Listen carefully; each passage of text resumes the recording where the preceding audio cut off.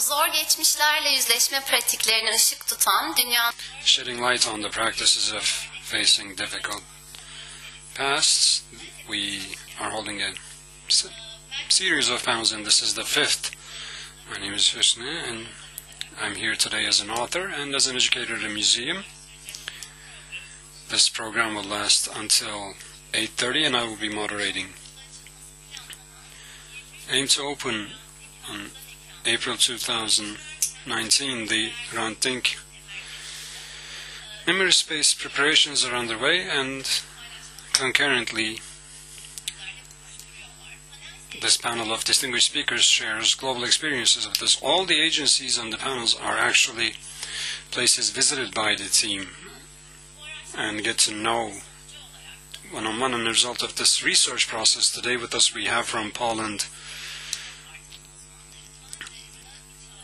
Larisa Michalska from the Polish Museum, and from the Berlin Jewish Museum Sara Firon, and from Tirana in Albania, the House of Leaves Secret Surveillance Museum Director Eklave Moljari, and again from Albania, one of the implementers of the project to transform a prison into a memory space, Miriam Bilaci, is with us as panelists today. Through their presentations, our panelists aim to answer a few questions which I will share with you now. Museums dealing with difficult pasts, how can they contribute to dialogue and understanding? The visitor and education programs implemented at museums and memorial spaces, how can they serve to fight polarization? And what are the challenges in implementing the educational activities? Reminding people of difficult pasts and creating memory spaces, why are they important? So these are the questions that the panelists will try to answer, and in the final 20 minutes of our program we will open the floor to questions and answers. And now I leave the floor to our first panelist, Larisa. Good afternoon, ladies and gentlemen.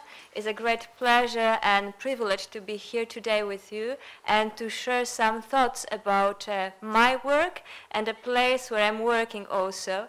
And as you can see on the slide behind me, I will talk about past, present, and the future in the specific place, which is a Jewish museum.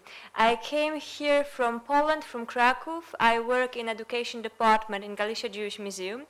And before I will start to talk about the challenges, I would like to tell you a few words about the place. So Galicia Jewish Museum is located in Krakow in the former Jewish quarter called Kazimierz. And this is a very historical part of the city. We are surrounded by the synagogues. Today is not the Jewish quarter anymore, but there are still some Jewish institutions around. So the Jewish life is still very visible. But how it started, how this dream came true. So since the very beginning, there was an idea.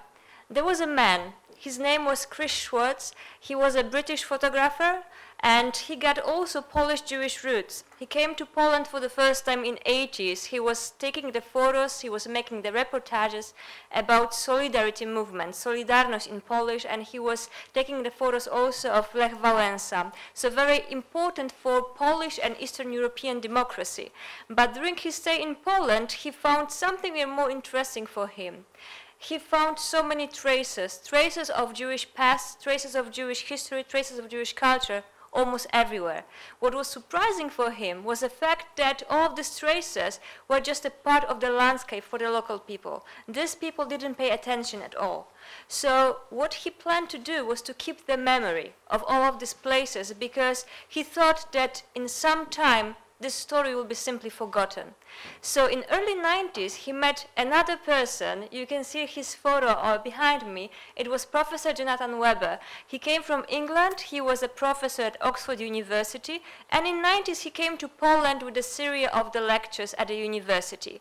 These two men met, and they decided to cooperate. They decided to tell the story, the forgotten, almost forgotten stories. They were traveling through southern Poland, and as you can imagine, at the end of 80s, beginning of 90s, we didn't have so many guides, so many books about the Jewish heritage also. So they were traveling using bicycles, they took some students with them, and they were crossing Poland asking people for some stories. They collected their oral history, and based on that, they decided to build the museum. For them it was absolutely obvious that the best place to do it is the former Jewish quarter in Krakow. And this museum was opened in 2004. So next year we will celebrate the 15th anniversary. And unfortunately, only 3 years after the opening, Chris Schwartz, the founder, died. He is buried also in Krakow because he stayed in that place to take a look on his museum. But we still continue this idea of education, of changing the people's mind, because I have to tell you that we still are fighting with some stereotypes, and many people who are coming to Poland and they think about Jewish history and the Jewish culture, they are focused on the Holocaust and the Second World War. And of course we don't deny that the Holocaust was one of the most important events in the human history, but we cannot talk about the Holocaust without any other knowledge. We have to know there was something before. And we also have to be aware there is something after the Holocaust, because the Holocaust, it wasn't the end of the Jewish history in Poland. And, you know, I'm not the best in math, but I would like to provide you some numbers, some statistics, so you can realize about which place I'm talking about. So we are one museum, but this is the statistics from last year, 2017. So we hosted more than 5,500 people. We have such a big group of the visitors, and this number is still growing. We organized so many lectures, workshops. We had 8 traveling exhibitions. We opened 7 temporary exhibitions at the museum. We also organized a Crocus project. I would like to tell you something more about it later. So it's a growing institution. We are more or less 20 people working there.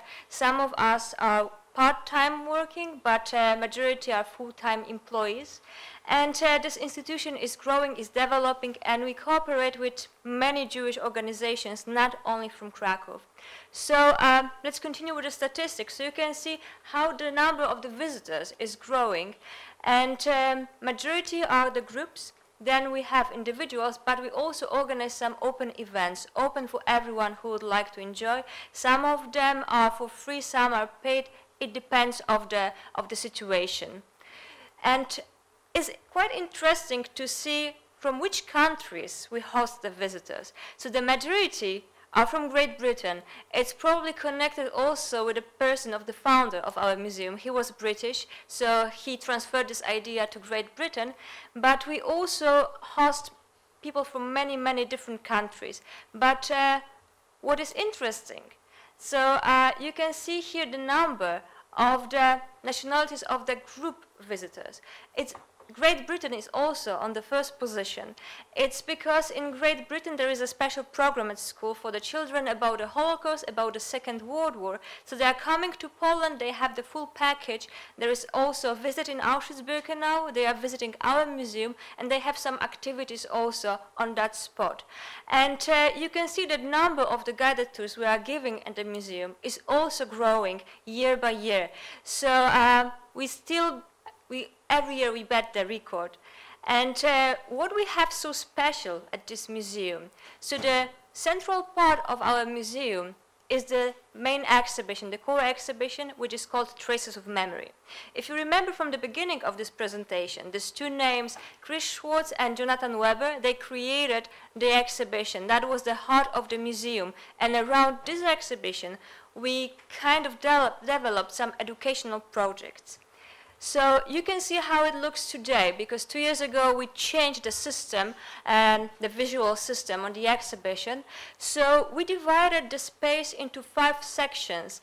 And what is really important for us is to keep the balance, because we don't want to be focused only on the Holocaust. So we have 5 different sections, and only one of them is devoted to the Holocaust and the wartime. And the name of the museum is Galicia Jewish Museum. When we talked to each other recently, there was a question, why Galicia? Because people always connect Galicia with Spain, because it's a region in Spain.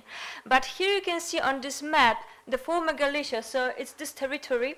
And today part of it, where you have the cities marked, is Poland, and the second part is in Ukraine, because in 18th century there were partitions, 3 partitions in the Polish history, and after the third one, Poland disappeared from the map, lost the independence for 123 years. And after the first partition in 1772, that partition was between Prussia, Russia, and Austria.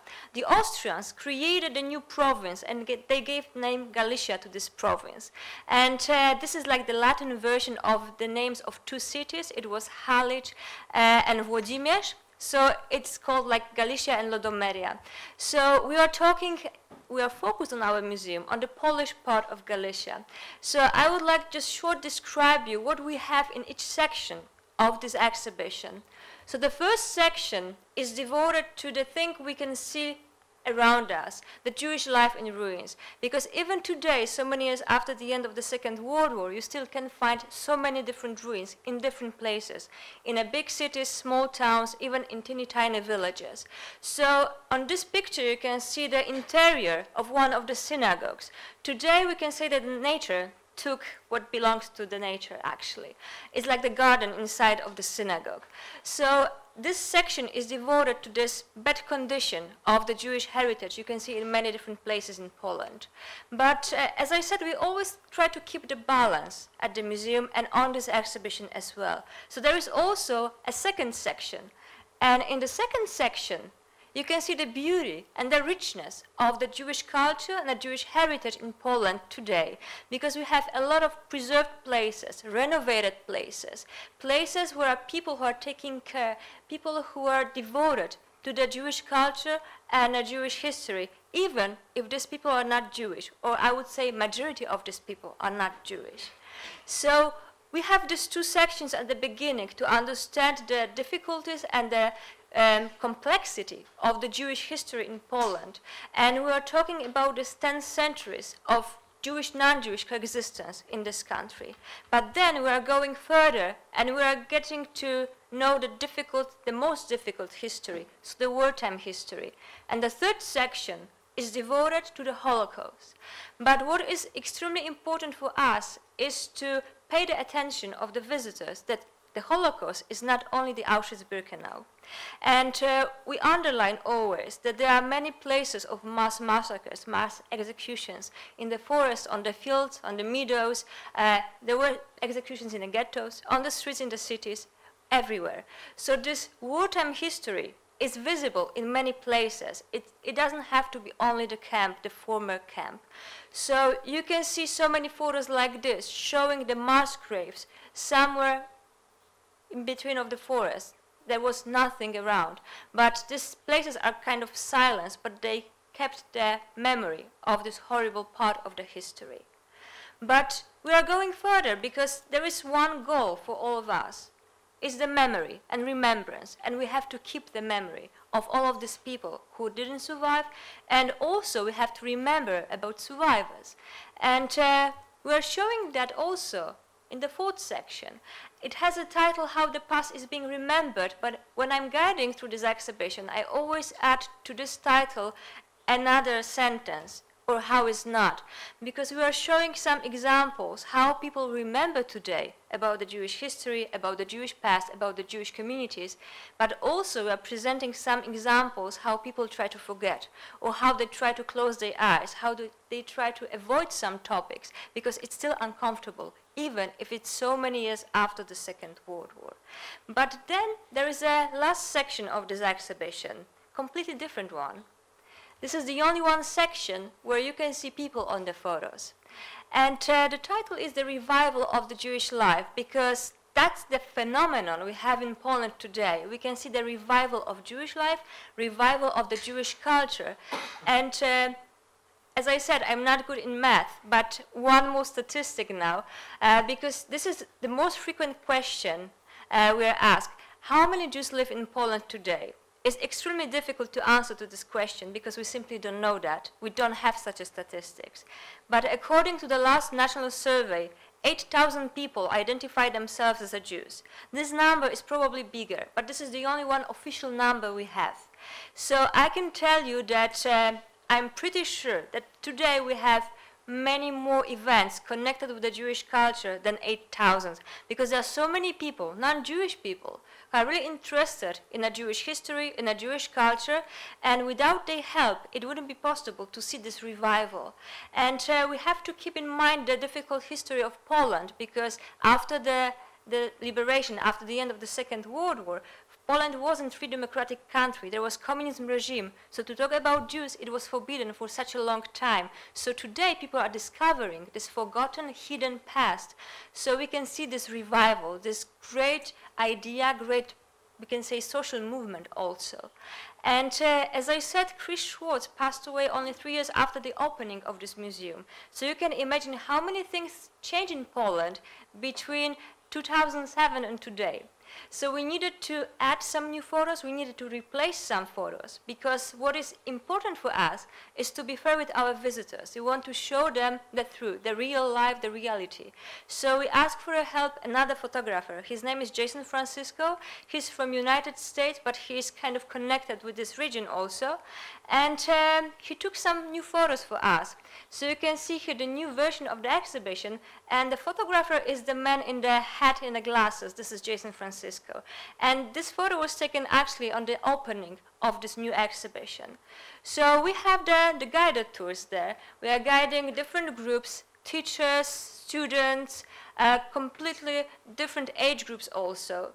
So this is the main exhibition, the heart of the museum. But as I said, we organize also, we show temporary exhibitions. And there are completely different topics of these exhibitions. So I choose some of them we presented last year. And we had the great exhibition in cooperation with some Hungarian organizations about the Hungarian Lions of the Judah. So the Hungarian Jews which were fighting in Austro-Hungarian army. We had so many artifacts, original artifacts, which enriched this exhibition. There were some graphics exhibition, and one of the Chris Schwartz exhibitions, because he was not only devoted to the Jewish topics, but also he was so focused on the social problems like poverty, homelessness, migrations, problems in the eastern part of the world, let's say. So we showed this, this exhibition with a very meaningful title, There is Such a Thing as Society, showing some social problems in 70s, 80s, especially in England, there was this focus. But one of our newest child was the exhibition The Girl in the Diary, Searching for Rivka from the Witch Ghetto. There was a beautiful story connected with this exhibition. There is a huge project, and we still, this is an ongoing project actually. That was the first time when the exhibition on this topic was established, and we were the first place which showed this exhibition. There was a diary of Jewish girl written in a woods ghetto in Poland, but this diary was found in Auschwitz-Birkenau, next to one of the crematoriums. The Soviet doctor who came with the army, with the Soviet army to Auschwitz to liberate the camp, found this diary. That was a one notebook, and of course she didn't speak Polish. She had no idea what is it. So, but she thought it's something important. So she took this diary with her to her home in Siberia, so quite far from Auschwitz-Birkenau and far from Łódź. And many years later, her granddaughter discovered this diary in the family archive, and she decided to learn something more about the author. She wanted to know what is it actually, because they thought it was written in Auschwitz. She took this diary to United States, and then the whole story started, because finally someone was able to read it, to translate it, and it was clear that this diary was written in a witch ghetto. It was written by a teenager. This girl was 13, 14 years old when she was writing. And what is interesting and extraordinary is the fact that this girl was Orthodox Jew. We don't have so many testimonies like diaries written by Orthodox Jews. And this girl was writing not in Yiddish, but in Polish. This is the second interesting element. She was writing a lot about the religious life, about the customs, about her faith. So this is something what makes this diary extraordinary. Now we lead some workshops. We organized 2 seminars for the teachers about this story. There is also a website. Now it's just a Polish version. The English version is under construction. But I really encourage you to check this website soon. In like 2 weeks, should be ready in English. There are some scenarios for the workshops and lessons for children. There's the whole story of this diary of this girl and this whole project, because something really worth to talk about. We also made a moving mobile exhibition, so you can also rent it. You can also have it here in Istanbul. It's possible to get it. And I would like to tell you what specific we are doing in the education department, because there are a lot of different activities.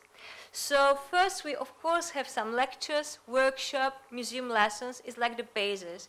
We organize also the city games, so we try to encourage especially the young people to learn something more about Jews in the city, in the space. They can see the synagogues, they can see the Jewish cemetery, everything like in reality. They don't have to imagine that. And what is really important, one of the most important part of our program are the meetings with survivors, the Holocaust survivors, former prisoners of the camps, especially Auschwitz-Birkenau, and the righteous Gentiles. We organize also some projects, remembrance projects. We prepare education materials. There are so many different activities. So I would like to show you some photos showing this diversity. What is our keyword actually? We organize the workshops for the children, and you might ask yourself why we have kind of Chinese workshop in a Jewish museum. That was a project during the Jewish Culture Festival, and we decided to take the children for the virtual trip around the world to show them the different places where Jews are living.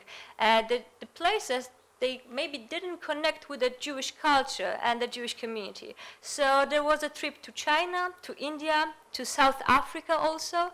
So we were showing them the diversity of Jewish life also today. So we organize also some artistic workshop for the youngest children. So this is a good way to learn something more about the different cultures. But for the older children, the school pupils, we organized the workshop about the Jewish culture, about the Holocaust also, about the history. There are some lectures, short lectures for them. So they are preparing some works afterwards. So it's very good to see the result later, because if we start without zero knowledge about Jews, very often, after the workshop, something is changing in their mind, and they are asking many questions also, because 1.5 hours, this is the time for the workshop, very often is not enough, because they would like to get something more.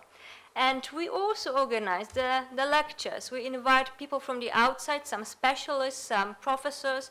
We also organize some workshops, but ourselves. And the topics are completely different. They are very diverse topics, always kind of related to the Jewish culture, but not necessarily. We organize also many meetings, the book promotions, for example, meetings with the specialists, panel discussions like here we are today. There are some conferences, little conferences. This is the opening of the new exhibition, so you can see also the co-authors of that. And as I said, one of the most important elements, the meetings with the survivors, righteousness, and witnesses of the history. On the photos you can see, on the top photo you can see Ms. Lydia Maksimovic. She's in the Holocaust. She's an Auschwitz-Birkenau survivor. She's not Jewish. She came from Belarus originally, but she lives in Poland. After the war she stayed in Poland. She was adopted by Polish family, and she feels Polish as well, like Polish patriot, she always underlined. And she really likes to meet with the groups to share her story. She was one of the children used as a guinea pigs during the Dr. Mengele experiments. So she has a very powerful, very meaningful story to share. Below there is Miss Monika Goldwasser, the Holocaust survivor, and she was also adopted by the Polish family.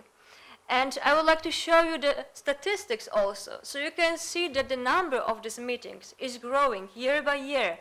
And last year we organized almost 400 meetings, and we have to remember that the number of people, the group of the survivors, is smaller and smaller every year. So this is one of our problems, one of the challenges, what to do when these people will be not with us anymore. So what to do in some years, how to replace, how to share these stories with the young people without the witnesses, because these stories shared by these people have a huge impact on the young people. Of course, we can try to fix it, we can try to change something in the program, but definitely this kind of meetings are the most meaningful and the most important. So you can see the groups which are surrounding the survivors, and from my experience I can tell you, because I always guide the group and I also translate the meetings if it's for the English-speaking group. So sometimes during the guided tour, the children are losing their interest. You know, they are bored, they are not interested, they are tired. But something is changing during the meeting, because after a few minutes, they are really, really focused, and it's visible that it's something really important for them. After the meeting, they would like to come to shake their hand, to hug the survivor. They ask some additional questions. And it's visible that it's very, very meaningful and moving for them.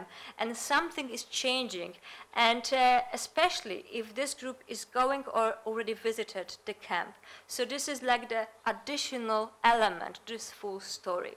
So this is Miss Mirosława Gruszczyńska, the righteous Gentile. She and her family sheltered one Jewish girl during the Second World War, and these ladies are still in touch. As they are calling each other, they still remember about each other, so it's really meaningful also that the war, it wasn't the end of their common story.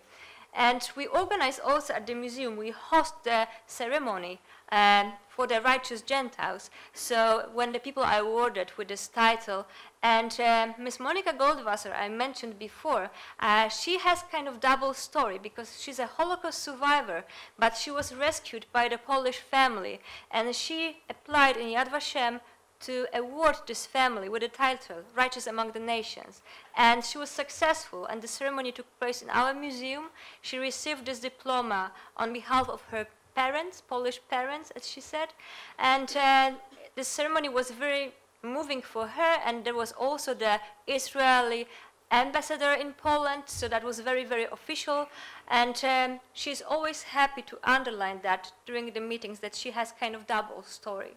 So we also have some programs for the teachers especially, because it's really important for us to transfer the knowledge, because we cannot educate all of the children, but we can educate some teachers, so they can pass this knowledge to the younger generation, to the bigger number of the children.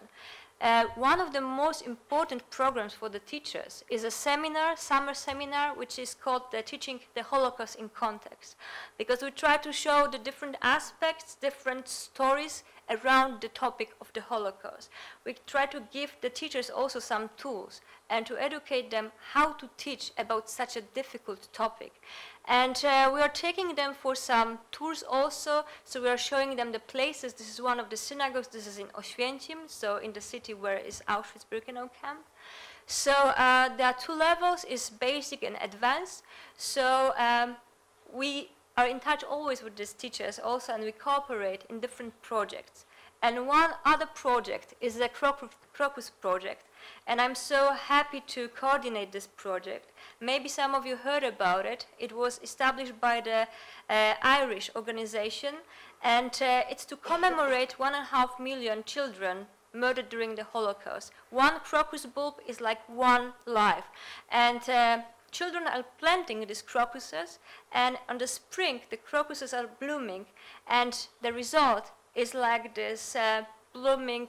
There's green grass and there's yellow crocuses around, and it's very symbolic also, and it's a good way to teach the especially younger children, younger pupils, about the Holocaust. It's not traumatizing also. It's very meaningful for them and something special. We got also the reports of the teachers, because they organize also some additional workshops, lessons for them, so it's not just planting, but there is something around. This planting and the growing of the crocuses is just like the symbolic thing. We organized also international activities. One of them was the Through Poland program. It was for Israeli Polish group. Later we extended also for people from diaspora. And it's for the educators, city guides to, that was a trip through Poland, and these people can learn something more about different histories in Poland, Polish Jewish history, Jewish non-Jewish history in Poland. So we have different groups for that.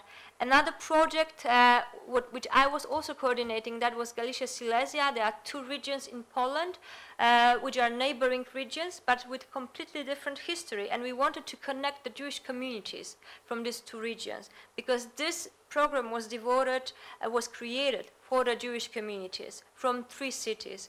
So they had meetings, they had a chance to talk, to exchange some ideas, to talk also about the problems. Some of the people knew each other before, they were good friends. Some people just get to know each other during this program, and that was really also important for us to see this interaction, to see how it worked. So this is this is a visit in Katowice, and the group from Krakow came to visit this Jewish community. We organized also a lot of concert performances. We published also some booklets. Not all of them are connected strictly with the Jewish culture, like the concert and performances. We give the space also for some artistic activities for the people from the outside, not necessarily connected with the museum. And at the end, something really important for me personally, because I also coordinate the internship program at our museum. And I have to tell you that I'm extremely proud of our interns, because we have interns from all around the world. At this moment, when I'm here, we host one intern from here, from Istanbul also. So that was a short exchange.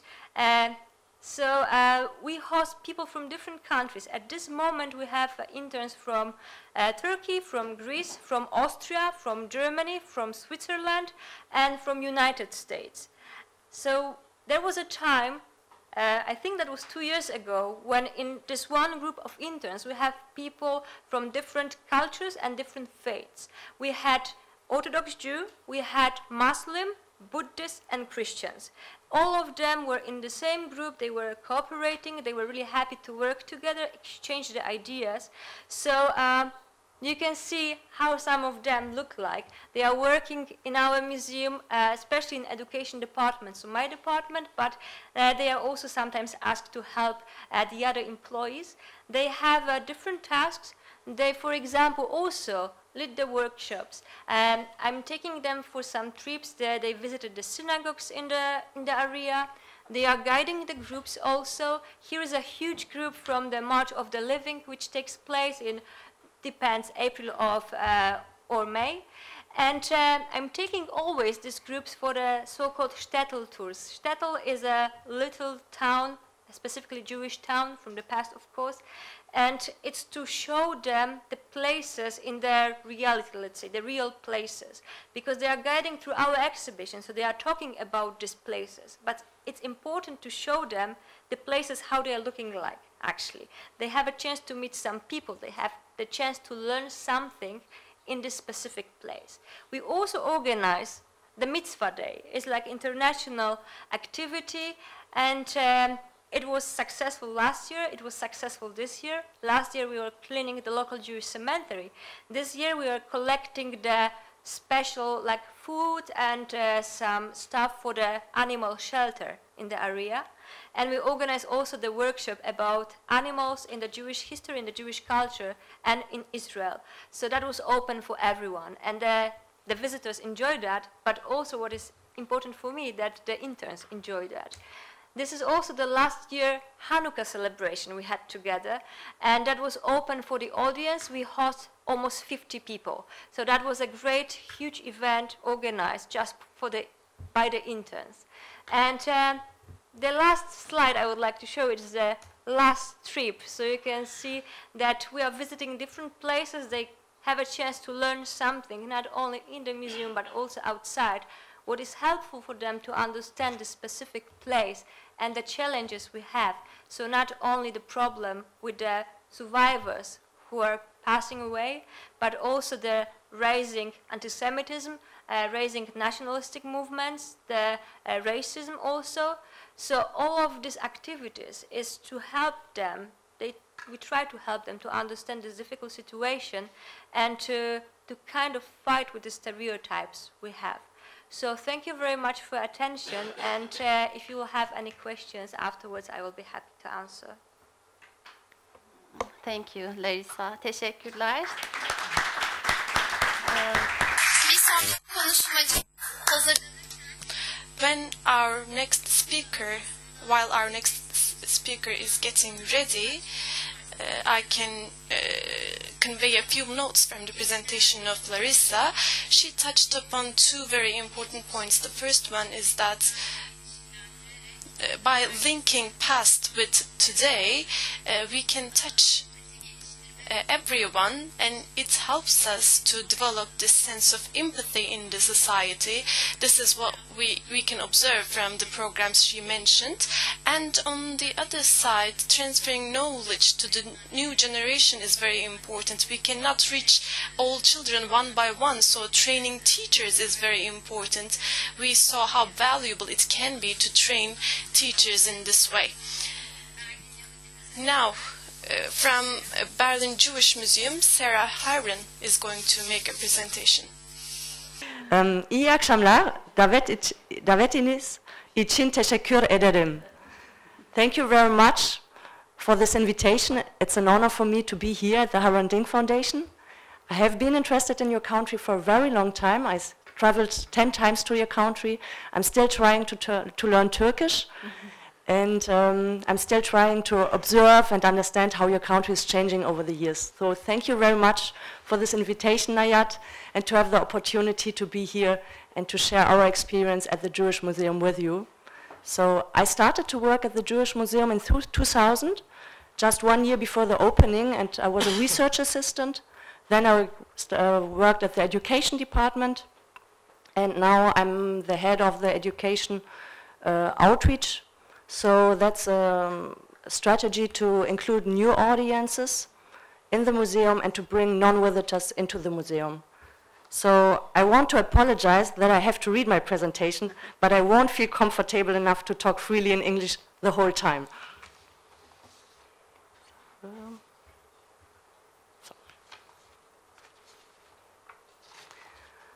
To better understand how we work, I will give you now some general information about the Jewish Museum in Berlin and its role. It is one of the biggest Jewish museums in Europe and a lively place of reflection on current and historical Jewish life, as well as on migration and diversity in Germany. The Jewish Museum is a national historical government-financed museum telling the history of Jews in Germany and German Jews from the early Middle Ages till today. It is not a museum run by the Jewish community. We are not a Holocaust museum, but we are part of the wide memorial landscape in Germany, with a lot of other places like historical sites of concentration camps. Here in Berlin, for example, is the memorial to the murdered Jews in Europe. You can see it on the left upper corner. It is the main national memorial in the center of the capital to commemorate the Jewish victims of the mass murder under Nazi Germany. Here on the right side is the topography of the terror, a memorial in Berlin where the focus is on the perpetrators and murderers. This was the place where the deportation and extermination of the European Jews were organized. In this Berlin memorial landscape, the Jewish Museum also has its role. You can see a picture of the museum below. The Jewish Museum shows the Jewish perspective on persecution and extermination and tells the story of the Jews in Germany before and after that time.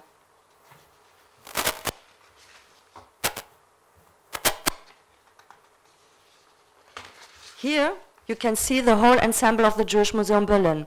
It consists of 3 buildings. All buildings are designed on different levels by the US-American architect Daniel Libeskind. On the left side, you can see the famous Libeskind building, Between the Lines, which opened in 2001 and contains the permanent exhibition. Next to it, with a red roof, is the old Barak Palace. Here was the former Museum of the History of Berlin, which housed the Jewish department till the fall of the wall. Now it's the main entrance to the Jewish Museum. our temporary exhibition are shown in this building. And on the opposite side of the street you can see the Michael Blumenthal Academy. It is named after the former director of the Jewish Museum.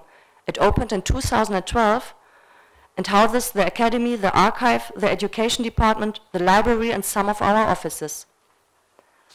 Right now, we are in a period of transition, reconfiguring completely our permanent exhibition, which means the concept, the design, and the way how we show the architecture.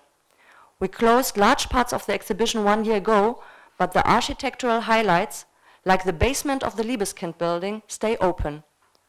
Temporarily, the Jewish Museum shows a huge exhibition about Jerusalem and a smaller exhibition about different aspects of Jewish life in Germany today.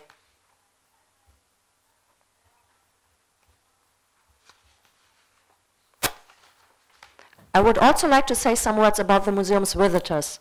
Since 2001, more than 12 million visitors have come to the Jewish Museum. Around 700,000 people visit our museum every year. 75% of our visitors are international visitors, mostly tourists. The other 25% are local visitors from Berlin or from other parts of Germany. For them, the museum is considered as a highlight during their Berlin journey. Most of our visitors have a higher education and are under 30 years of age. In general, they have very little knowledge on German Jewish history. Each year, around 65% of our group visitors are school groups from Berlin and all over Germany. We offer more than 6,000 educational programs each year for about 100,000 participants. In Germany, the Nazi period and the Holocaust are an obligatory part of the curriculum in schools, and young people learn a lot about it. But by contrast, they know almost nothing about Jewish history, Jewish culture and religion, or the present-day life of Jews in Germany. Jews are mostly considered as victims of the Nazi period. To change, this is the starting point of our mission at the Jewish Museum Berlin.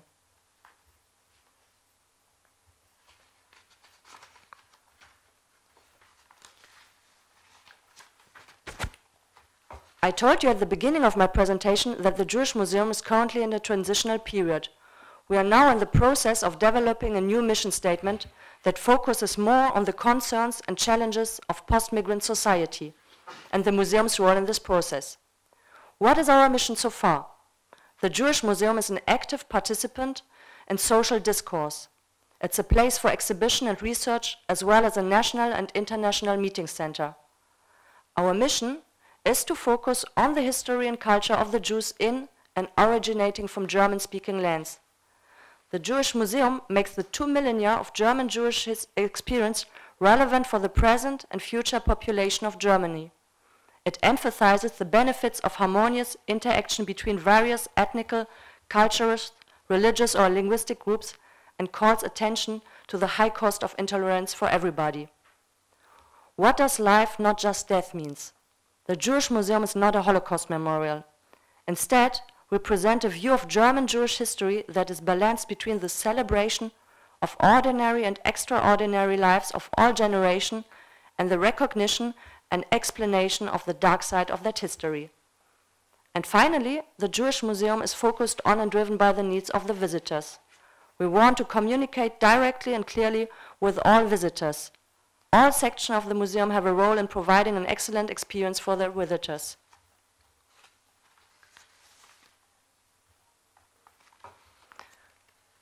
To recount the genesis of the Jewish Museum Berlin would require an extra presentation. It can only be understood in the social context of dealing with the past. But nevertheless, here I want to present just a few crucial facts about the history of the collection of the Jewish Museum Berlin. Due to the destruction of all Jewish life, during the Nazi period there was no continuity of inventories of the Jewish museums in Berlin or Frankfurt from the pre-1933 period. Almost everything was destroyed. The leftover objects like Judaica, Jewish art were distributed after 1945 to various museums and institutions, principally in Israel and in the United States.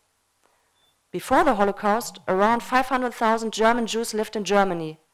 The few members of the Jewish community in Germany after the Holocaust were mostly survivors from Poland and were not related to Germany.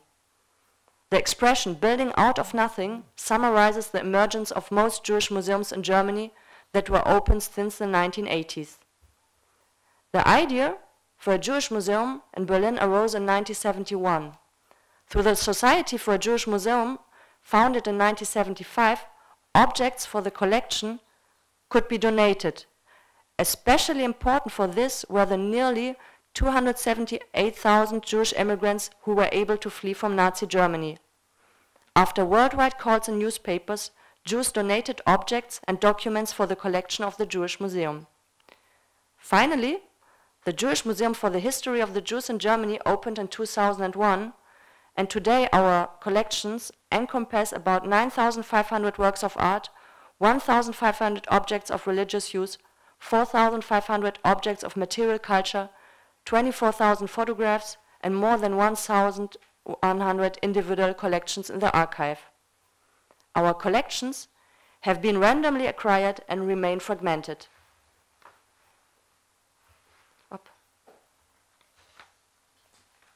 Now, I would like to shed light on our practice of enabling the active engagement of our visitors, and also how we foster dialogue and empathy through our programs. Here, you can see the architecture of Daniel Liebeskind. The basement is an accessible spatial sculpture for visitors to walk around that refers to the time of the persecution of the Jews and the destruction. You can't visit the permanent exhibition without going through this part of the building. The architecture of Liebeskind has a strong visual effect on the visitors. The oblique walls and floors, there are no straight angles. The system of the three axes disorient the visitor. All this triggers a change in physical awareness. It is easy for us, through the effects of the architecture, to enter into an intensive dialogue and exchange with our visitors about how to interpret the architecture, to exchange views and opinions about the Nazi area and how it affected the Jews at that time and what it means today for the visitors.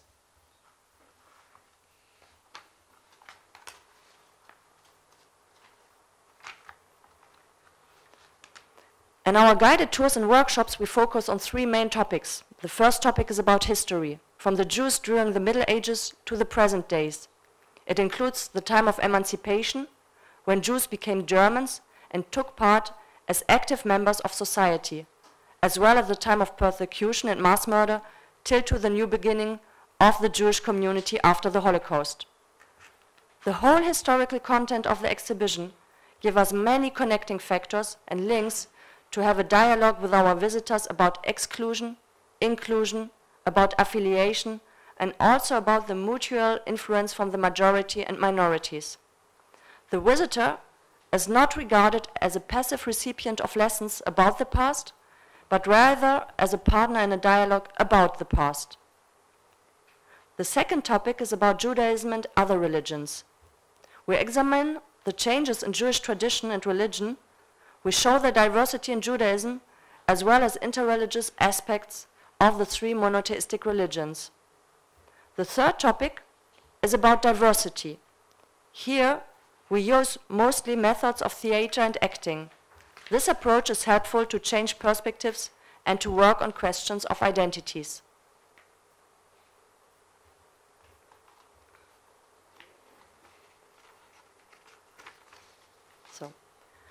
So our educational work is based on 5 methodological aspects. Dialogue and exchange means that we encourage dialogue and exchange through our topics and by different ways of communication. We try to find appropriate questions to encourage our visitors to talk with us.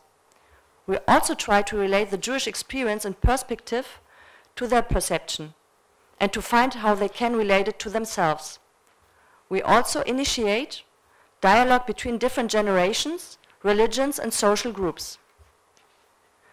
Questioning and reflection means for us to look at topics from different perspectives and encourage critical thinking. The role of the educator is very important here. She or he guides and supervises the group discussion so that they have the best chance to increase their knowledge. Comparison and differentiation means to work out, for example, the similarities and differences of the three monotheistic religions.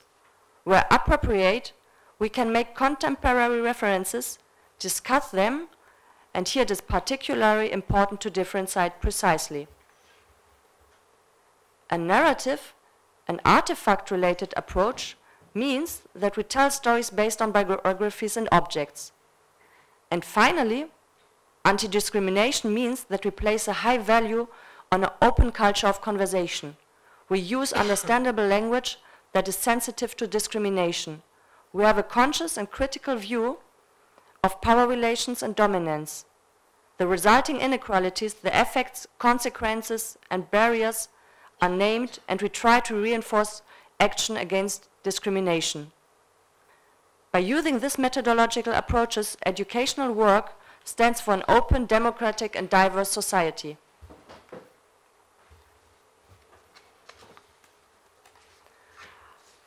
I also want to emphasize the educational program that we offer in cooperation with the museum's archive.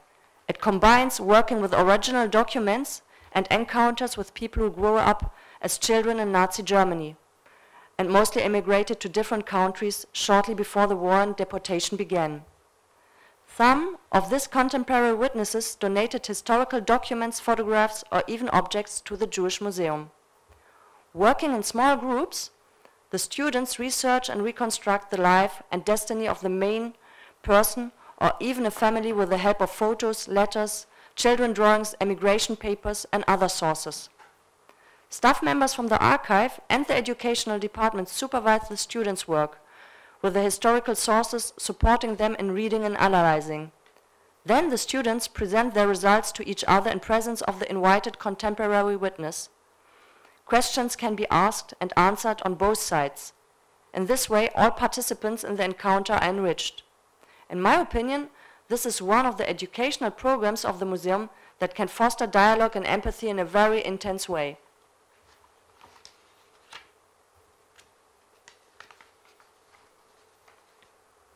On tour, the Jewish Museum Berlin tours schools as a traveling educational program that has visited secondary schools and other institutions across Germany since 2007.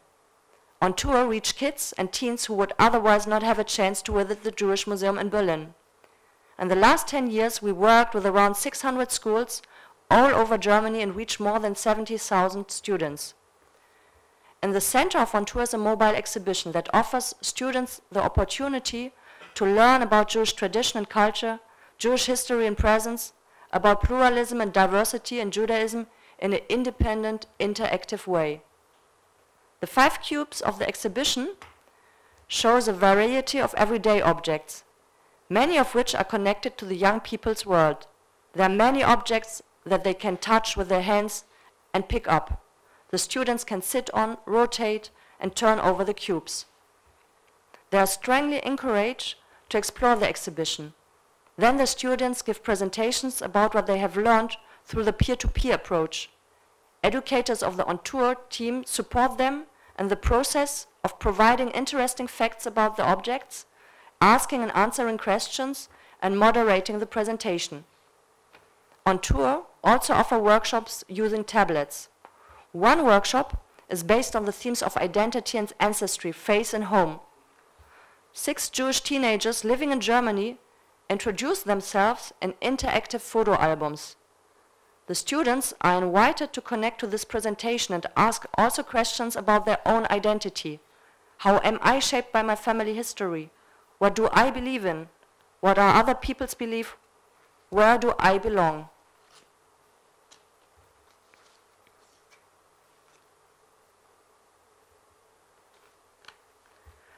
I would also like to tell you something more about our latest project.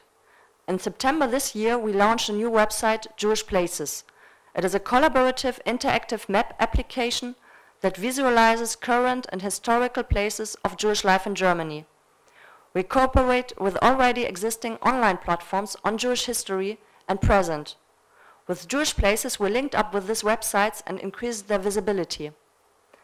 But Jewish Places is also open to everyone who is interested in working with us.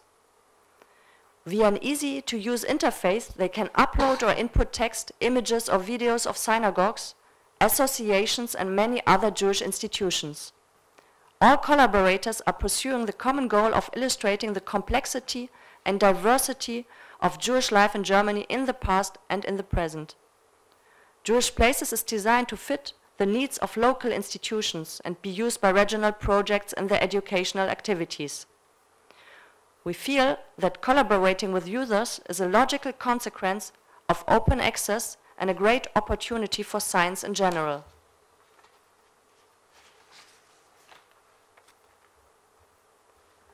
Finally, I want to concentrate on the academy programs.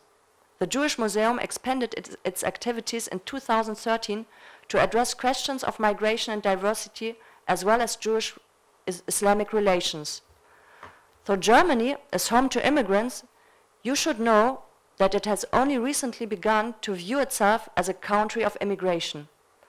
Today, Jews are without around 200,000 persons, a very small minority in Germany, but with a very strong symbolic impact because of the past. If Jews decide to live and to stay in Germany, in a way, it is seen as a guarantor that Germany is a democratic and liberal country. A much larger minority are the 4 million Muslims in Germany. Therefore, the Jewish Museum and the Academy both explore the relationships between minority groups and the majority population. The Academy programs consist of 2 pillars, the program on migration and diversity and the Jewish-Islamic Forum. The program on migration and diversity includes lectures, conferences, workshops, and panel discussion to discuss highly relevant social political themes. It creates space for new perspectives on other religious and ethnic minorities. It promotes exchange and network building among minorities. Another priority is to understand the history of migration to Germany and to ingrain migration history into the public's historical consciousness. The Jewish-Islamic Forum concentrates on the situation of Jews and Muslims as minorities in Germany and the history of their fluctuating relationship. It pursues questions of philosophy and religious practice, such as the tension between tradition and modernity in both religions. In particular, the Forum aims to counteract the strictly divided perception of Judaism and Islam. It reveals their commonalities without neglecting the unique attributes of each. The Jewish-Islamic Forum proposes lecture series focusing on one main topic, with the 2 experts explaining Jewish or the Islamic way of understanding it. Currently, the lectures are about science and faith in Judaism and Islam. The one before was about Jewish and Islamic perspectives on human rights. To make it available to a larger audience, all lectures can also be viewed afterwards on the GMB YouTube channel.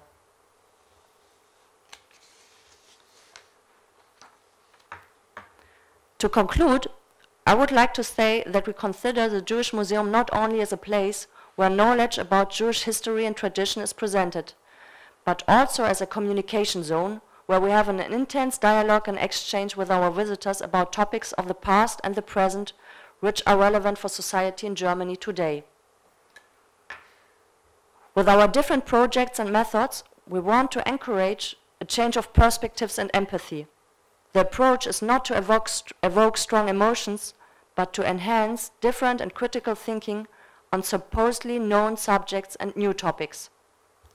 Moreover, the general population in Germany continues to be transformed. It will be increasingly determined by people whose family history shares no direct connection with the Holocaust. The contrast between perpetrators and victims, which determines the identities and the perspective of 2 post-war generations, will disappear more and more and is being transformed into new configurations. Therefore, the Jewish Museum is in the middle of a process driven by social change by trying to include more and more people with different cultural, educational, and social backgrounds as staff and as visitors. The museum's visitors are still not representing the general population in Germany. For that, we still have a lot of work ahead of us to attract people who have previously not visited the museum. We must also reflect and change our attitude so that the Jewish Museum welcomes everybody. Our goal is to be a museum for everyone. Thank you for your attention. Thank you, Sarah.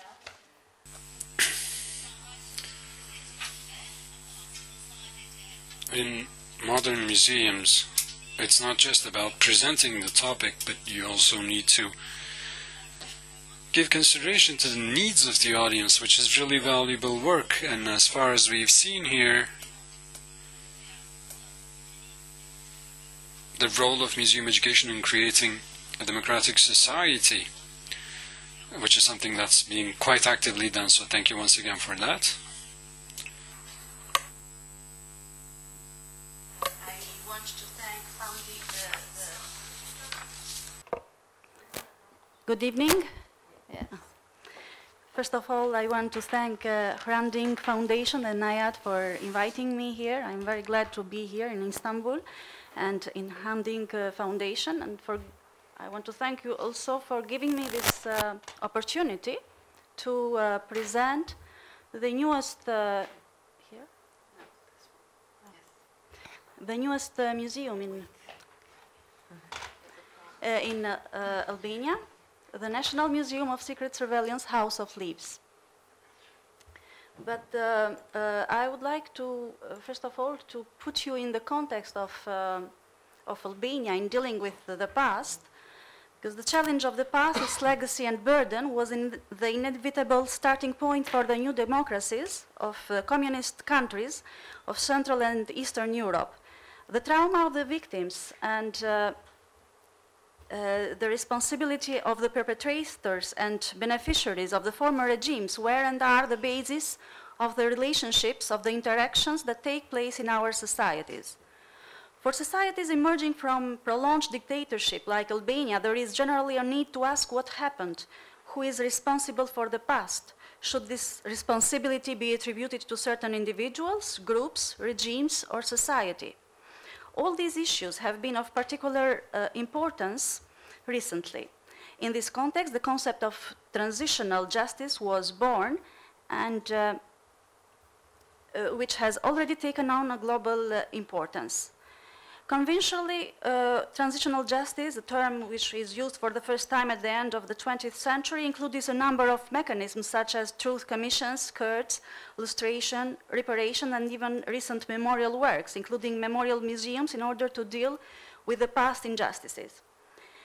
Albania, in dealing with its communist past, on 25th of January 2006, the Parliamentary Assembly of the Council of Europe adopted a resolution condemning communism crimes by considering them as equivalent to the crimes of Nazism. Albania, who has experienced one of the harshest communist dictatorships in Eastern Europe, voted for this resolution, but had a slow start to create a broader framework to engage in facing the communist past. The delay in adopting the law on the opening of dictatorship files and their exploitation as blackmail from politics, the continuing failure of parliament in the law on lustration are facts that burden Albanian politics and society. There have been no public forms of closure, no trials, no imprisonment of the torturers, no truth commissions. This has generated a deeply politicized climate, but not definite results in terms of transitional justice. Today, there are two disturbing tendencies in dealing with the recent past in Albania. First, a decline in knowledge about communist dictatorship, and because of that, underestimation and its glorification.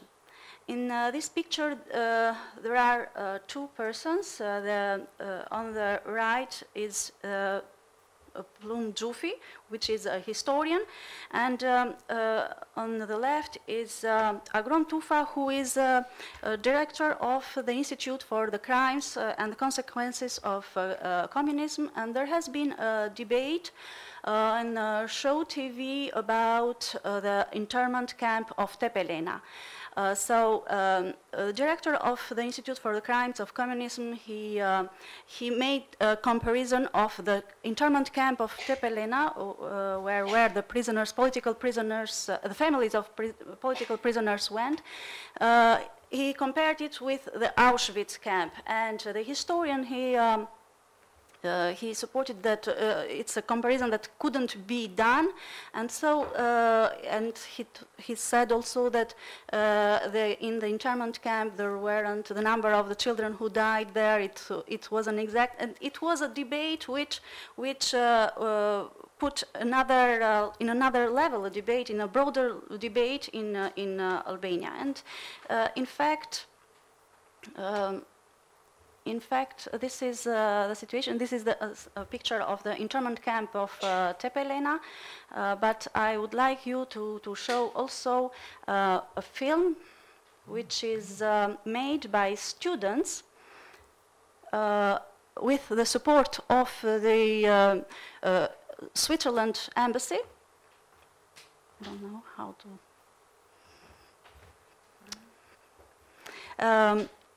So it's a documentary film which is done by the students about the students realized some documentary films interviewing people about dealing with the past, and it shows the two different tendencies and how the society in Albania is divided between people who are nostalgic of the period of communism and other people who suffered and who were persecuted during. It's not working right it's now. Okay.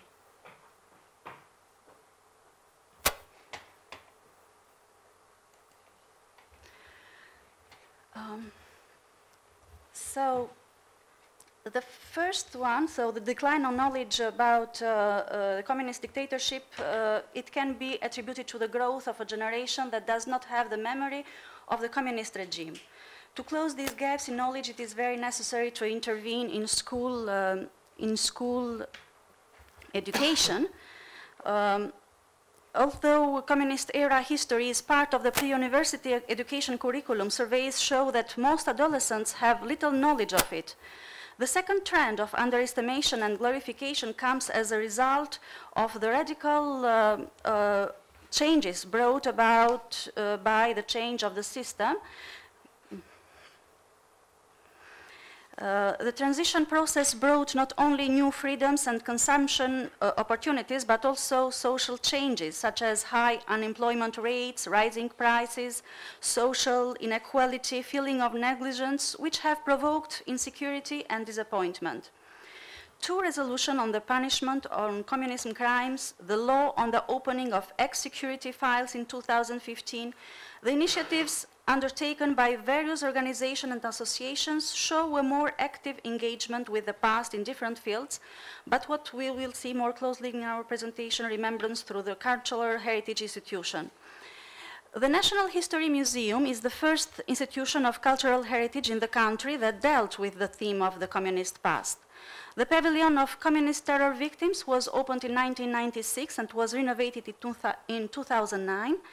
In September 2014, in the former building of local branch of Ministry of Interior offices in Shkodra was inaugurated the site of Witness and Memory in commemoration of the victims of dictatorship, Bunkart 1 and 2 in Tirana, the Cold War tunnel in Girocastra, the Memorial of Remembrance in Tirana, titled Postbloku, the initiatives for the creation of the Communist Terror Museum in Spac, which Miriam will talk about later, and for the Memorial of the Internment Camp of Tepelena, testify to a political and social will for preserving the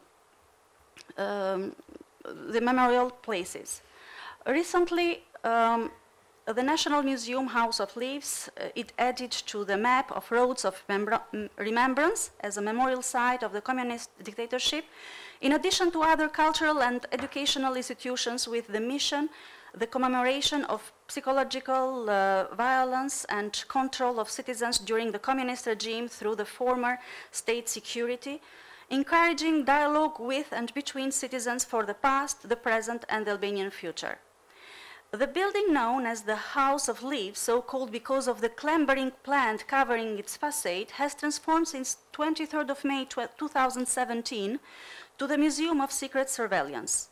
Until 1991, this unobtrusive house in the middle of Tirana served as the headquarters of the Sigurimi, the secret service agency, operating throughout the long dictatorship of Enver Hoxha. Its location was crucial in the geopolitics of the city, for it had the normal appearance of a private villa, yet it was a sophisticated technical branch of government.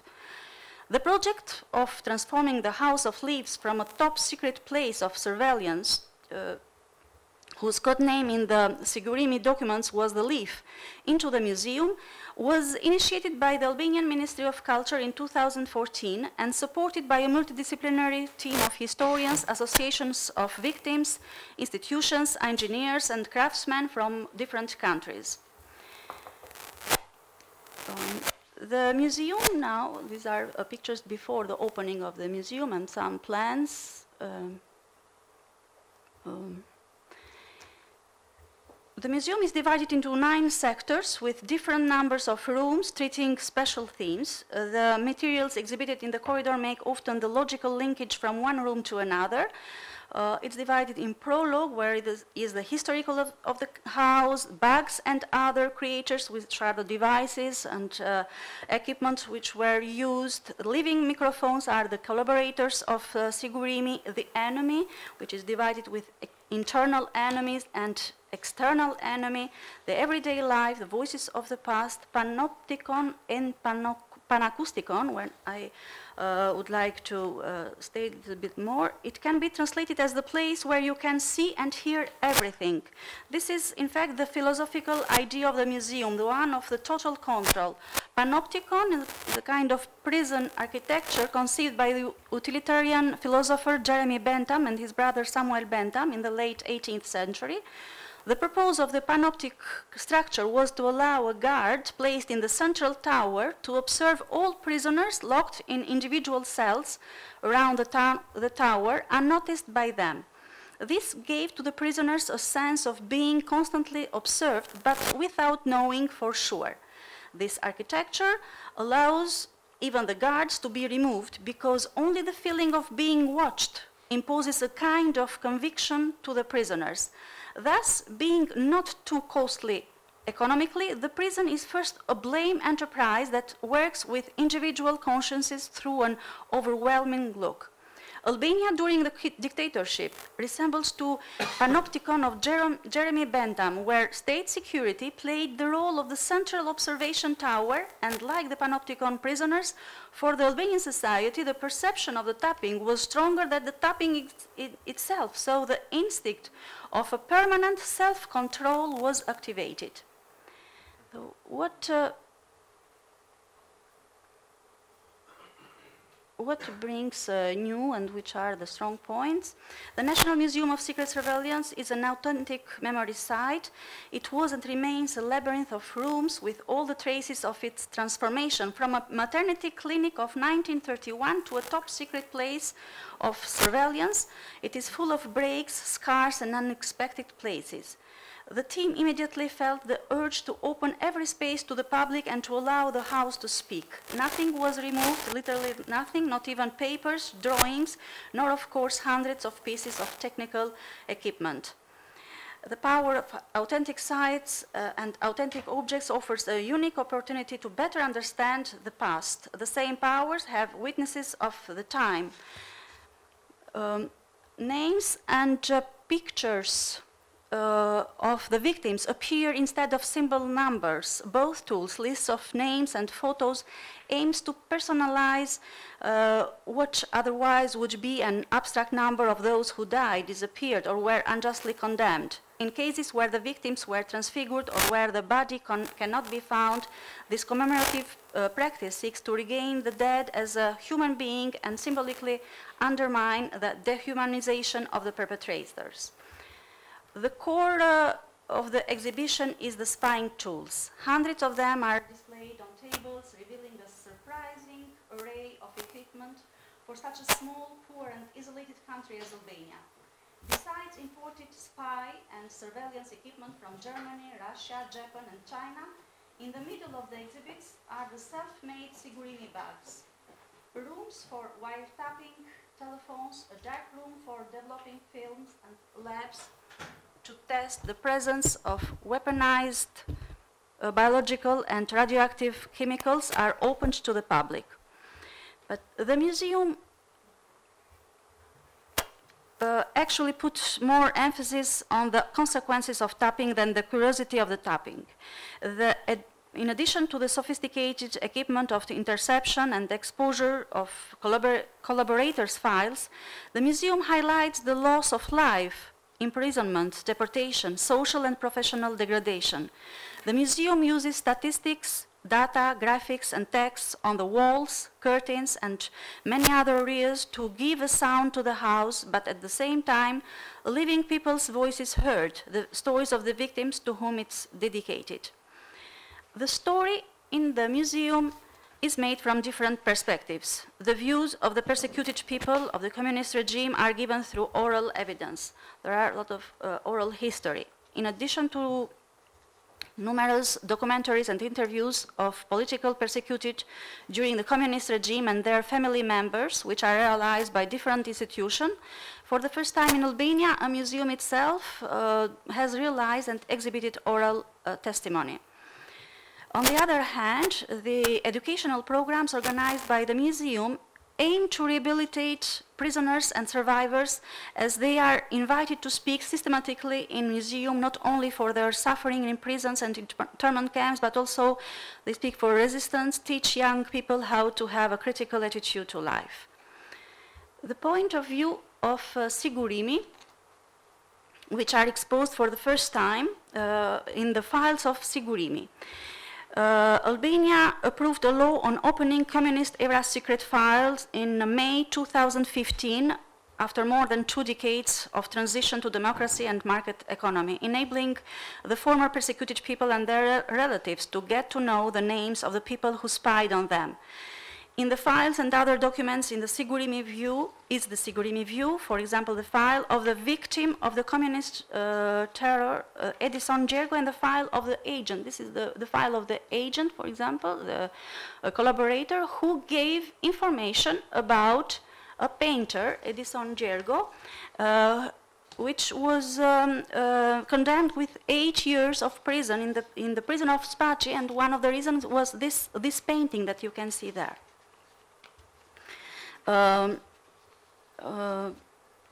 In this way, the visitor can understand how the recruiting process of the collaborators functioned, how the collaborator himself was controlled also by the officer of Sigurimi, and how the totalitarian regime functioned. The museum shows in the exhibition the files of the collaborators of the secret surveillance during the communist regime in a country where the transitional justice has not occurred, where the persecuted people are still claiming their compensation, and where none of the prosecutors have been condemned. There are displayed records of persecuted people from the communist regime, but also some testimonials of former employees of Sigurimi. On the other side, museums have historically been designed with education in mind, and intentionally or not, museums give their views of what is worthwhile to learn. It's expressed from the architecture to the summaries or wall texts, through the panels, the labels, the statistics. Is the point of view of the museum. And explicitly, it's given by some messages in the end of the exhibition. The past never dies. It's not even a past. A citation from William Faulkner. To the extent that the past can indeed be overcome, this can be achieved only by telling what happened, of Hannah Arendt. And another citation of a persecuted person who was also a writer, Amika Soruho. Perhaps I didn't think so at that moment, but later I thought that these people who did not apologize might have had an insolent courage. So the museum conveys the idea that the wounds of the communist past in Albania have not yet been healed, and that the burial of the communist past brings neither healing nor justice for those who suffered. The past never dies because we carry its memory. The past is an inherent part of us. Every moment of our past builds what we are. So the past lives inside us. History is repeated, and those who forgot the past are destined to repeat it. Request for forgiveness or recognition of committed crimes and taking responsibility has the potential to be a successful transitional justice mechanism. This is especially true when there is no prosecution of the main perpetrators. Therefore, a request for forgiveness or at least acceptance of committed crimes would certainly make a difference, restoring the dignity of prisoners and political prisoners. Interactivity of the museum. Several rooms in the museum are bugged and the visitor is aware of it. When he arrives in room 27, he can also spy on other visitors who are visiting in that moment the bugged rooms. So the visitor can also experience the process of wiretapping with the devices of Sigurimi. They can sit and take a breath in the living room where they are aware also that they are bugged too. There are some public debates which accompanying the opening of the museum and which still continue and which are related to the difficult communist legacy. Some of the critics are why to transform this building in museum instead of the Spatch prison. It's a question of priorities, but it was more. It was easier to make this museum. Miriam will talk later about Spatch prison and the difficulties to open it. The communists can't do a museum for persecuted people, for example, is another critic, because the party which is in power and who did the museum is the Socialist Party, and they make equivalence of Socialist Party with the communists, but these were some critics which were done before the opening of the museum. Or you are glorifying the Sigurimi and the communist regime, which is not true because it's the story of the persecuted people that is told in the museum. And also, why do you not tell the real names? But the problem is that we do not settle accounts with the past. We clarify it by means of using the secret police records, and some names, real names, are hidden in the documents. The impact on visitor numbers from 1st January 2018 to 30 November 2018, the museum has been visited by 16,139 visitors, of whom 9,667 foreigners and 6,462 Albanians. Most of foreign visitors were from France and Italy, followed by England and United States. 2,736 students visited the museum, 1,055 with a ticket, and 681 students visited the museum for the educational activities, which we do for free. The dialogue with the younger generation, we think that is very important, and after the visit, there are some activities where the young people can, after the visit, they can do a meeting with persecuted people, and we did a training for the persecuted. There were 14 persecuted people who did a training to, thanks also to the OSCE, just to be guides in the museum. And this is another. Some activities that we do with persecuted people who come and talk, and another activity that we do, it's called impressions, and children and young people, they are invited to express their impressions after the visit in the museum, and after that we have done an exhibition with their works and we published their works.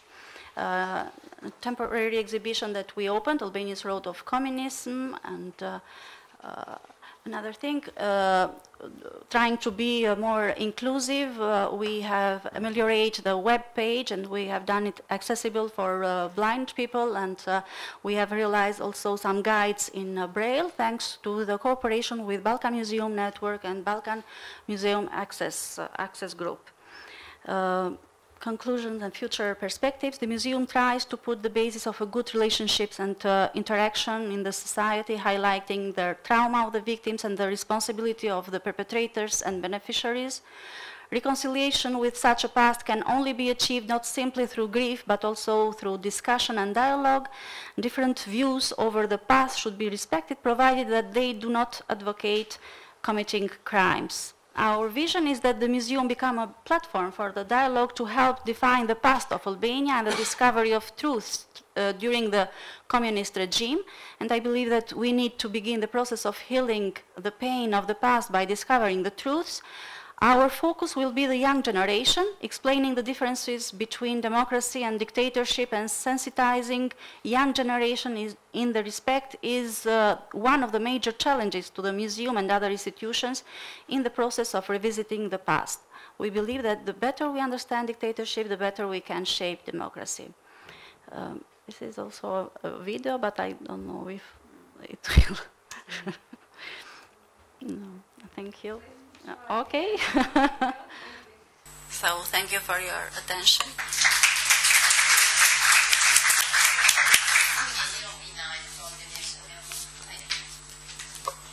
Şimdi, evet. Eteva, thank you. Şimdi sırada Next we have Miriam, Cultural Heritage Without Borders, the Albanian manager. He is going to talk to us about the transformation of Spac prison into a museum. It goes without saying that we are all very pleased to be here in Istanbul. And thanks again to the Hranding Foundation and the lovely staff for having us, treating us really, really well. We feel at home. And I would like also to thank the audience for defying the cold, the rain, the humidity perhaps, and being with us here. We know that it has been a long day for you, and probably there is a temptation as well to go home and sitting comfortably in a warm room in your preferred sofa.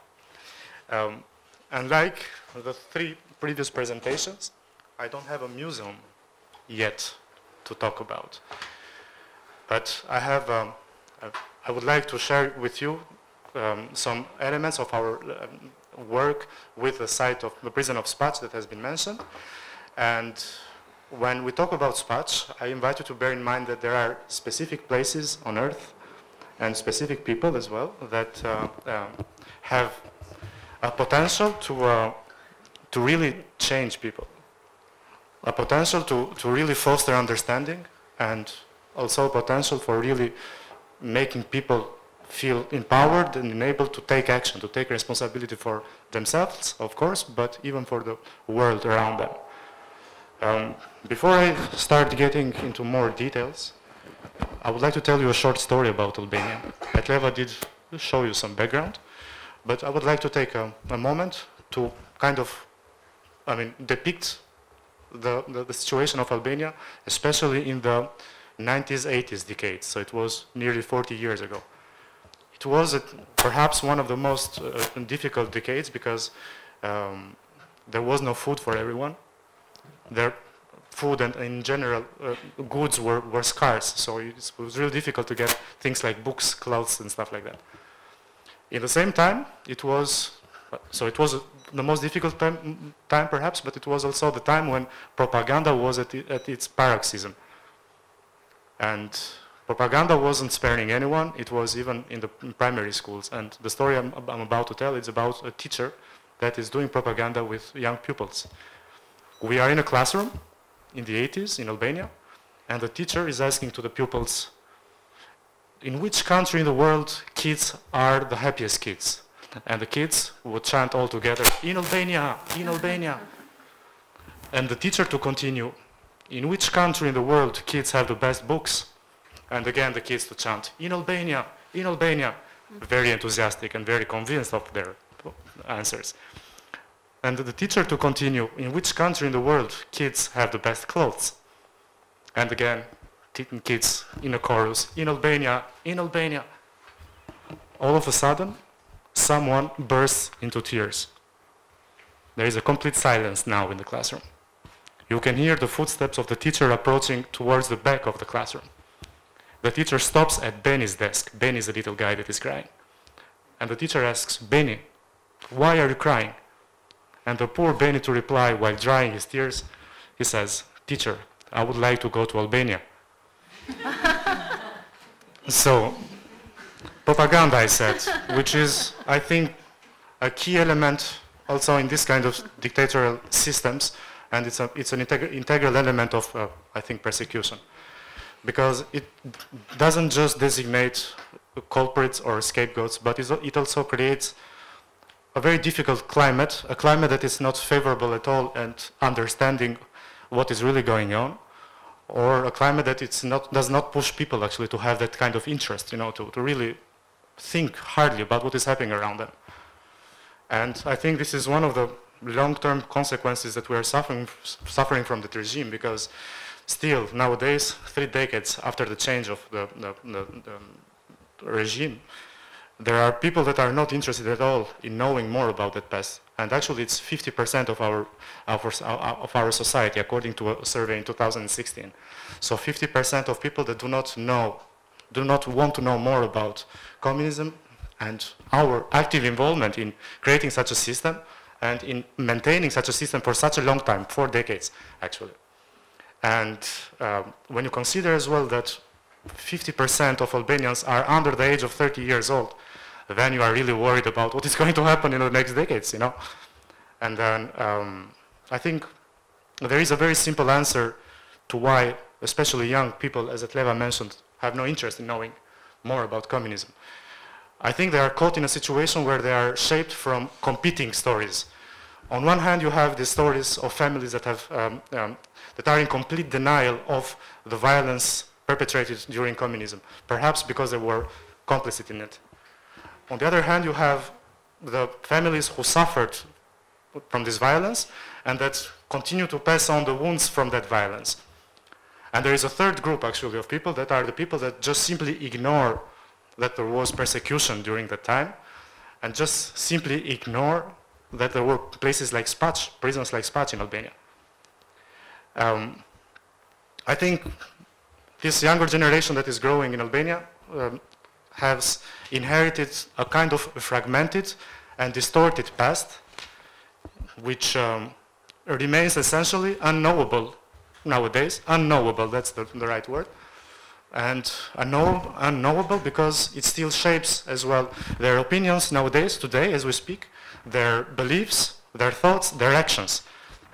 And I was myself one of these persons, actually, that tended to ignore the complexity of our recent history. I tended to be like that until I met this man that you see on the screen now. His name is Zenel Drangu, a former prisoner in Spac that served 16 years there. You know why Zenel was convicted? He was convicted because he tried to leave Albania. Actually, he swam his way to the freedom in ex-Yugoslavia at that time. So he swam a distance like maybe from Ortaköy to Kadıköy on the other side. I'm not sure, but I'm speculating. Sorry if I do that. But he swam to the lake of Shkodra, to the other side of the border, which was ex-Yugoslavia. His freedom lasted only 3 days. He was caught. He was sent back to Albania. And for the next 16 years of his life, he worked as a slave in the mines of Spac, extracting copper and pyrite from the mines. Because this is what Spac is about.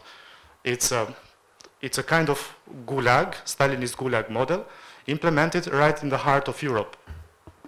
Albania is, let's say, in the middle of the geographical, let's say, understanding of Europe. And it was a mining exploitation from the state that needed more free labor to carry on its work. And sorry for the inconvenience. I'm getting really emotional about this. As the mine needed more and more free forced labor, free working forces, the state decided to put a prison there. Why not? We have all these prisoners hanging around. They do nothing anyway, so why not put them in the mines? And this is how, at first, 600 prisoners were established in Spac. They had to build their own cells, which is a very interesting concept as well. And as the prison continued to work, more and more political opponents were put in that prison because it was judged that that was the harshest prison of Albania. So, and the worst enemies of the state deserved to be in that prison. Spac is also very important because in 1973, it was the scene of one of the only revolts against communism in Albania. And for 3 days, in May 73, the prisoners seized control, and they were demanding very, very simple stuff. They were not demanding to be liberated, to be freed, but they were demanding better working conditions and a fairer treatment for the fellow Albanians that were outside the prison. Can you imagine how noble is that? You are imprisoned, and you are not asking for your own liberation, but you are thinking about the fate of the other people that are outside the prison. Yeah, it worked until 1992, so it had a very short life. Spac was never built anyway to last long. It was very simple materials that they could find locally, and they could build, like I said, with the help of the inmates, as well. It was closed in 1992, and since then, the site, on site, we can only find 8 remaining buildings from a total of 26 buildings that were initially there. What happened from 92 to nowadays is that the site, of course, went on a process of natural decay because of climate conditions. It also suffered from looting because the prison sits in one of the poorest areas of Albania, and whatever the people living nearby the prison could get from the prison, objects, furniture, things that they could sell, they already took. They even took metals or wires that were inside the walls that could be reached easily in order to be sold for scrap. So we are talking about a survival strategy from the people living around Spac.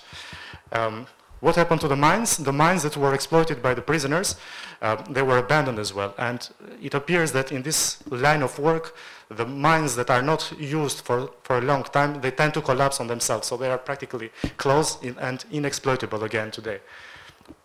By doing so, they have buried so many memories, so many accountings, so many events that happened in those galleries, which is a shame. And unfortunately, we might have lost most of those stories. So to sum up, we are dealing with let's say, a potential museum, but which doesn't have any objects conserved. We are dealing with people, survivors like Zanel that I told you that are today there, but who knows how long they will be able to live. We are dealing also with a mine that is now being exploited by a private company, you know, making profit, etc. And we are also dealing with this general context of indifference or lack of interest to have this kind of, let's say, endeavors going on in Albania. So it's a very difficult context to work with. But it's difficult, but not impossible. And we try to tackle this problem by creating first a platform based on dialogue. The 4 of us have mentioned dialogue on and on and on and on and on. But I believe there are many significations we people grant to dialogue. But in this case, dialogue is a process that consists in inviting people who tend to have opposite view or different opinions to engage in a discussion, in an open-ended, let's say, discussion. And the idea of the dialogue is not for everyone to agree at the end of that process, but the idea is for everyone to be able to acknowledge that there are several ways of experiencing, several ways of understanding the same thing or the same historical period, and so on and on and on. And the beauty about dialogue is that at the end of the dialogue, then everyone respects each other's opinions and then have this kind of feeling that, you know, okay, we achieved something together through the dialogue.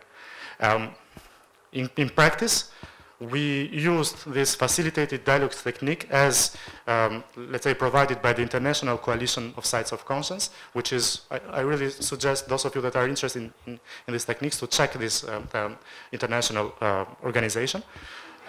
We used these techniques to build a series of workshops with the main stakeholders of SPAC, workshops that consisted in, first of all, doing a kind of diagnosis together with the main stakeholders, sharing views and opinions about what the future of the site could be, And thirdly, to agree on a joint plan, on a common initiatives among these different types of stakeholders in order to move forward and not to leave the site, abandoned as it used to be until very recently.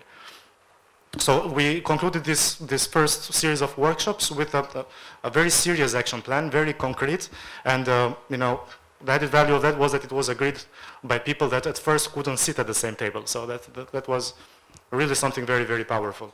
As part of this action plan, then different stakeholders starting to implement the different steps that were suggested.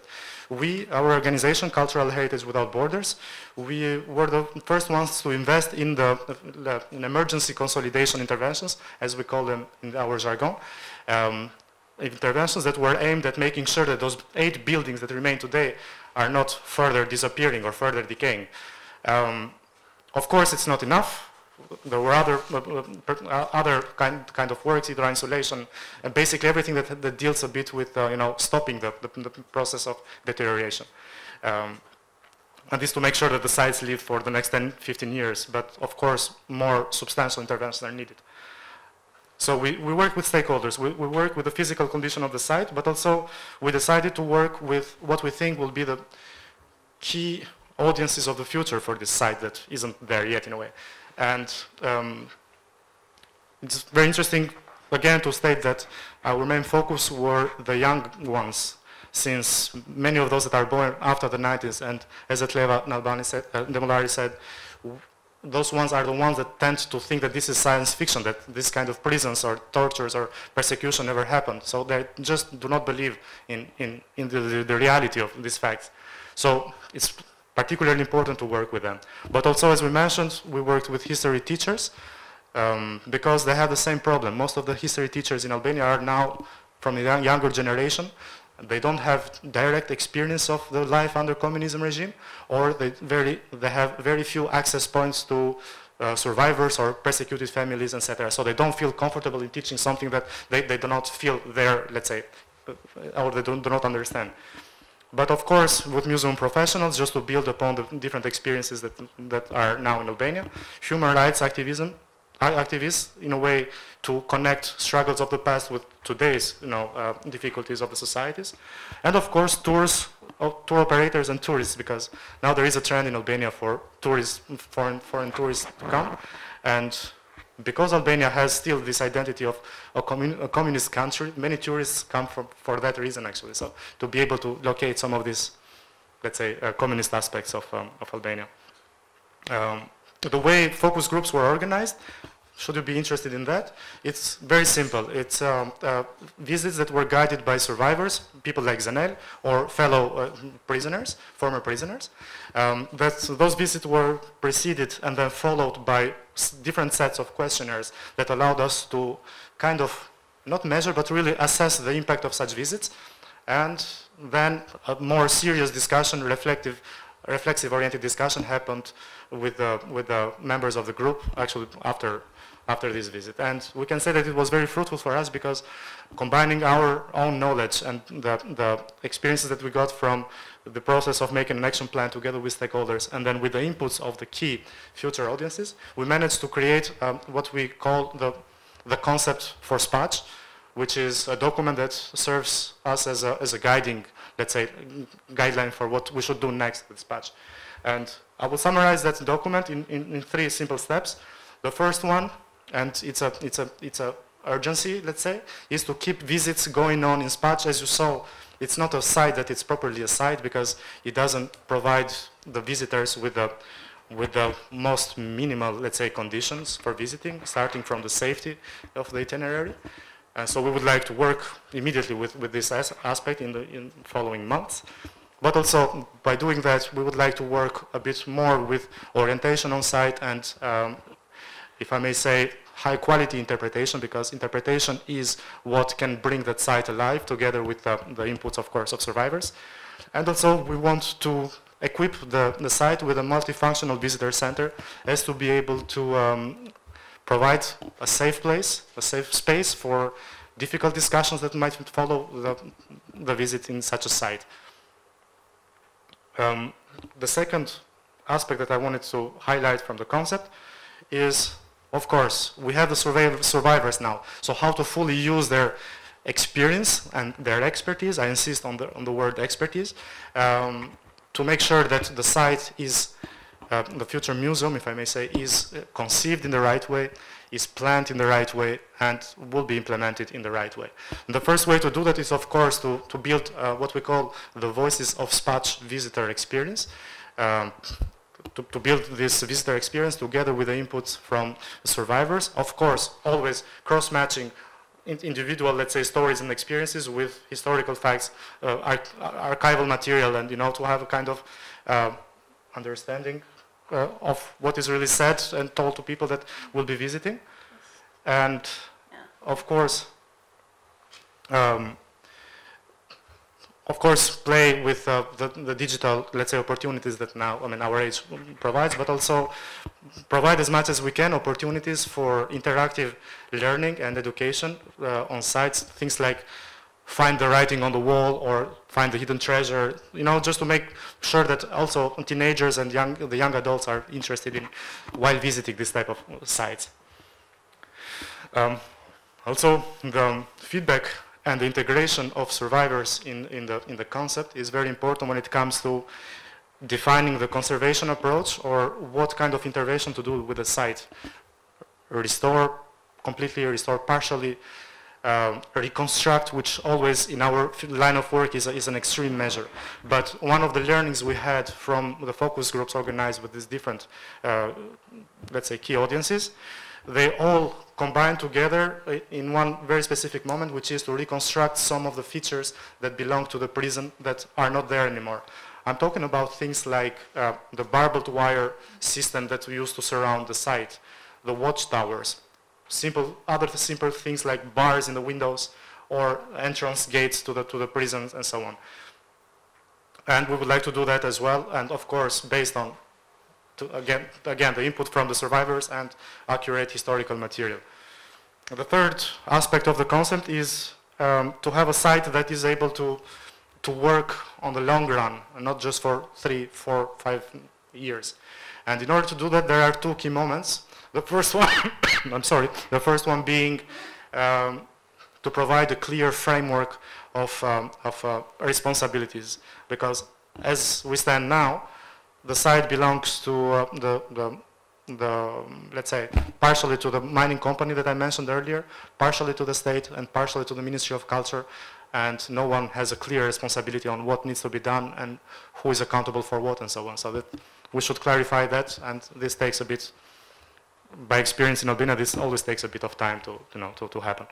The second most important thing is for the site to start as well generating its own incomes, and for that we would like to explore some new ideas, in the sense that we would like to use stories and experiences from the site to build events that are carefully curated and designed to, of course, respect the history of the site, respect the memories of the people that were there, but also to kind of showcase and portray how people resisted in such a horrible, let's say, environment, how people managed to survive, to keep themselves motivated and encouraged to, to go on and to move on and to hope for better days. There were several interesting things happening in Spać from the point of view of arts and culture.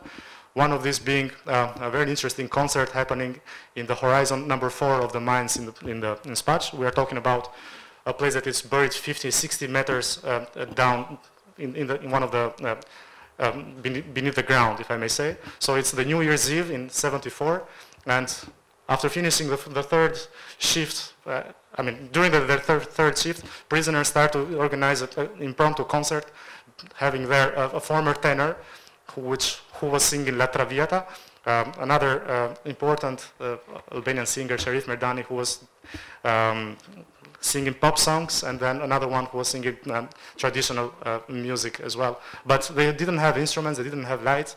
All they would do is just sing by their voice and then clap the hands. So this is the way how they celebrated the New Year at that time. And this is a nice occasion, we think, to reinterpret and then to bring again alive, if I may say, in the form of a festival or thematic days that we have decided we would like to call it the Paresia Days or Festival. Paresia coming from the Greek word paresiastes, which means to bear the duty to say the truth, and to know that because of saying the truth you would end up in a bad spot, if I may say, which is something that many of these people that were in Spach, I mean, they suffered.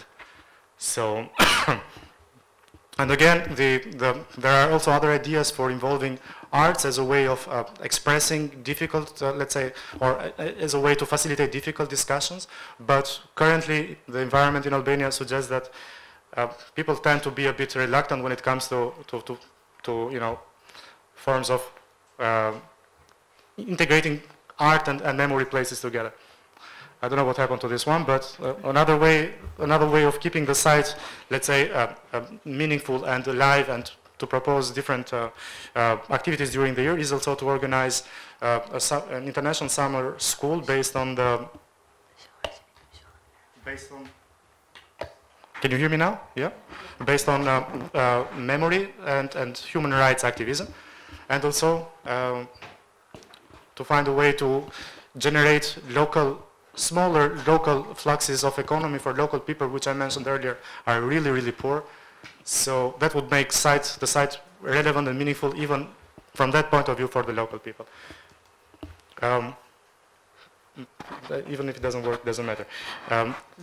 Just to summarize what I've said, the meaning of our work and the potential for this site is to be able to work with people, visitors, on 3 different levels. So increasing their knowledge about the site, and of course about how mechanisms of persecution and perpetration used to happen in the past, but are bound to happen, are happening in the present, and are bound to happen in the future, because human nature is in that way. So no one is immune from that. On a second level, to foster empathy, and I believe my colleagues already talked a lot about best examples actually on how to do that.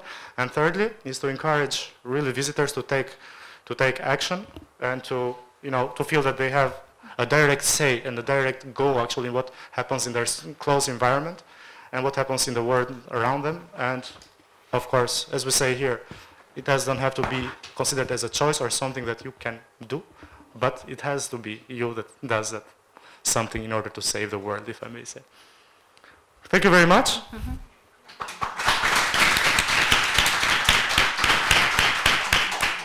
Thank you all, one by one. Teşekkür ediyoruz herkese.